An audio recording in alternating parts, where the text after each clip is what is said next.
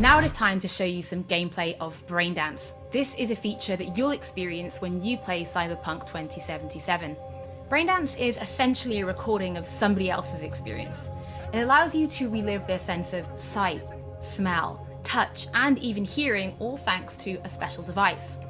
After the gameplay, I will be welcoming back Pavel Sasko, and will also be joined by Patrick Mills, our senior quest designer and all-round lore master, who will be helping to answer your questions and give you some explanation on how you'll be interacting with Braindance when you play Cyberpunk 2077. So, let's take a look. Plan simple. Do nothing odd. Don't get creative. You go in, snatch the cash, get out. And we sell the BD to those psycho freaks from the studio. Got it. And remember, everything on full blast. They'll spot us extra for a wicked adrenaline high. Okay, on you go.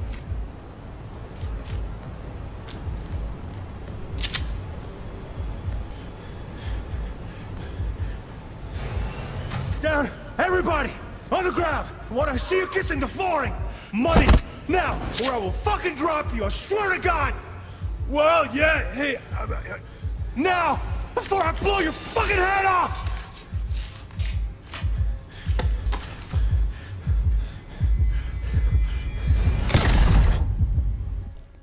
Ah! Slow, deep breaths. Your cortisol and adrenaline spiked, but the soft activated your hormone blockers. Nothing happened. You're alive and well. That was too much. Could feel the guy's pain, his stress, his hope. Hope wrapped up in something else. Mm-hmm. Probably took a booster just before. You'll be fine. Got everything set up? Let's switch over to editing mode.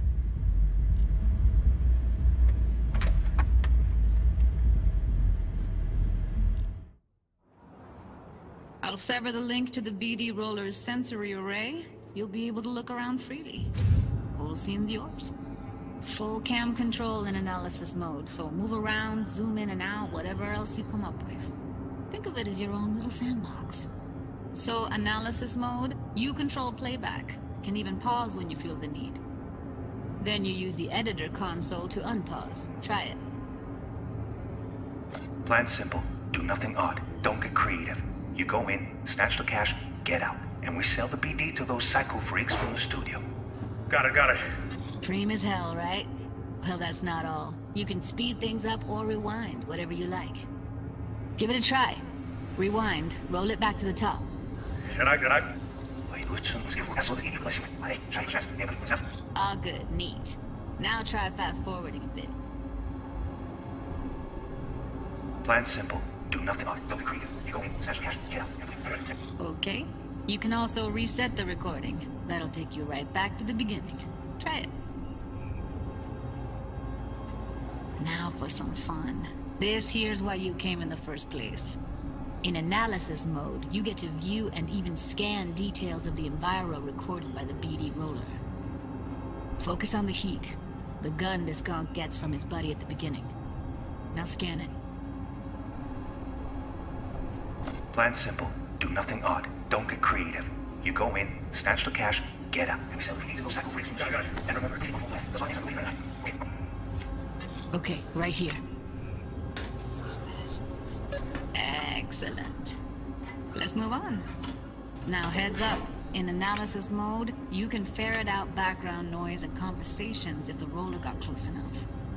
This tech records everything, every little detail, even the sights and sounds the roller was never aware of. To see the sources of the recorded sensory signals, switch to the audio layer in the editor. Go ahead and try that now. Okay, good. Now you should see several sound signatures in the store. Choose one and hone in on it. Pack of 6, case of Brosif, and a couple of zappers. Okay. We have a deal today on 2 flavors.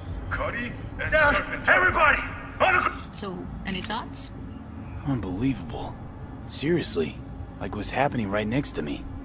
Yeah, it's how BD recording implants work. They pick up everything, all the elements in the background. Then an editor tweaks them. makes them pop. Keep playing with the sound, explore it a bit. We'll move on when you get bored. I want to see you kissing the flooring! Money! Now! Sometimes you can analyze extra layers in the raw, stuff the roller's cyberware picked up. Like what? Ev's got Kiroshi optics that grab infrared, meaning you should be able to grab heat signatures from her recording. Huh. Hella nice. Scanning works on peeps, too. Walk up to the wounded chick. Try scanning her. Alright, next thing. Scroll forward to the part where our artist gets a lead injection. Or I will fucking drop you, I swear to God! Well, now! Fucking head off!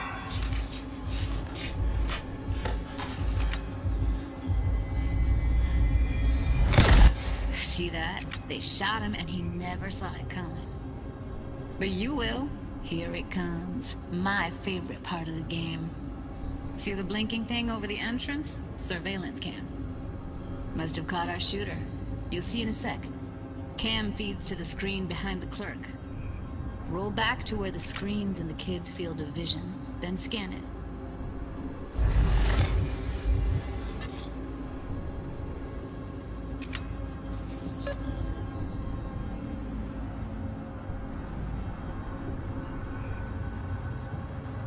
His own Chumba shot him. Probably planned to all along. Must have got a nice slice of cred on the black market for a BD like this. BD freaks are ready to pay a preem for a real flatline. Anyway, if you've seen enough, you can exit.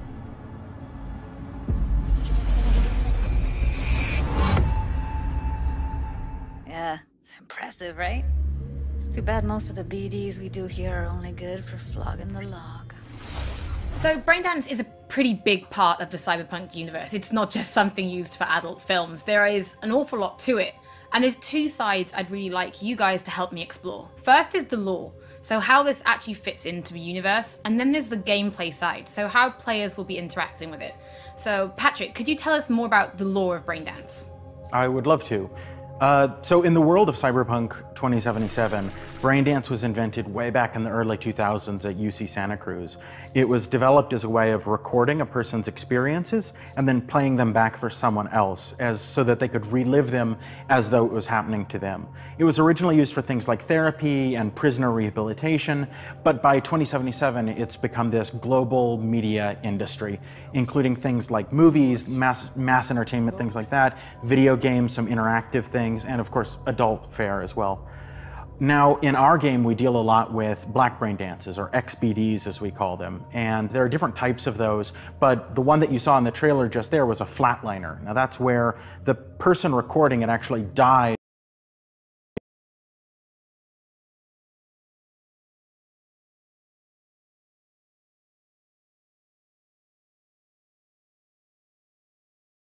of a thrill, but a mercenary can also use them for various things, and you'll see that in the game, of course. And from the gameplay perspective, we have been working a lot throughout last years trying to figure out the best way how to use the Braindance in the game as a mechanics. So what we have settled on is this Braindance editor mode.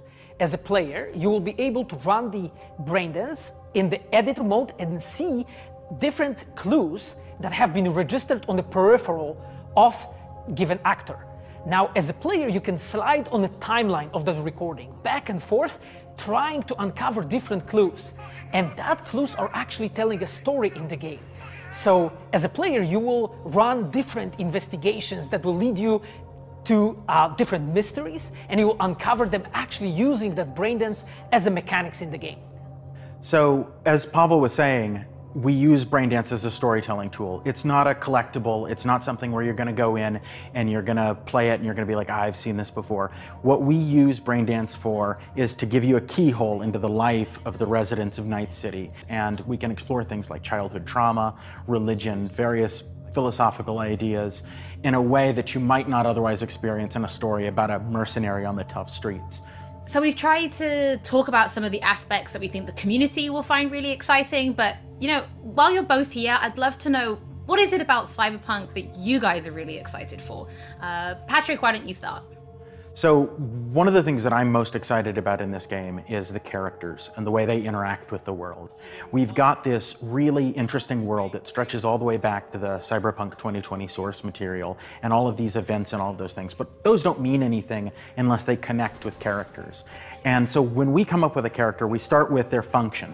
What is this person? What do they do in the story? But we don't stop there. We go back and we figure out what was their childhood like? What was their upbringing like? What kind of obstacles did they face in this harsh reality, and did they overcome them? And how did they overcome them, or did they not overcome them, and why? And you can see all of those things in their environment, in their dialogues, in sort of how they operate in the world. And we come up with that for all of our characters. Now you look at someone like Victor Vector, and you're gonna see stories about his past in his environment and in his dialogue. You know, we come up with that stuff even if we don't use it in the game, because it helps inform us as to who these characters are. And for me, I would not be myself if I would not say that I'm the most excited about our quests. Like with our Witcher 3 team, with Patrick and like everybody that has stayed with us since the Witcher 3 time, we really have grown so much. We have learned so much, and we have used all that experience to put them into the quest that we have made. And you will not find really a filler in this game. Like everything has a meaning. Like we put so much effort into making sure that everything is rewarding, is interesting, is talking about characters, as Patrick said, is talking about worlds, is talking about emotions, like touching the player in a really, like a real way. And I just can't wait to find out what you think. Pavel, I know you mentioned story and quests and writing quests, and when I was last in the studio, I had a look and I saw a notebook on your desk, and I would love for you to show everybody this notebook. Okay, Holly, I mean, you asked for it. So this is my notebook. It says Salsa Quest Designer. The reason is because I dance salsa, and I'm a quest designer, so you know.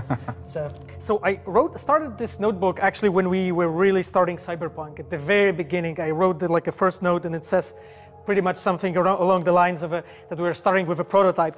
And then, you know, I kept on basically noting things that we've been working on for like next years. I remember once when our concept artists actually approached me, and they said that they want to take a look on my notebook. I was like, what for actually? And they took some pictures.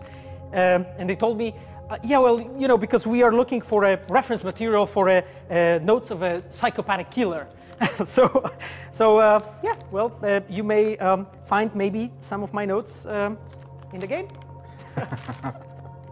Pavel and Patrick, thank you so much for joining me. I'm pretty lucky because I have read some of the stories that you and the team have written for Braindance, and I'm pretty excited for people to discover them.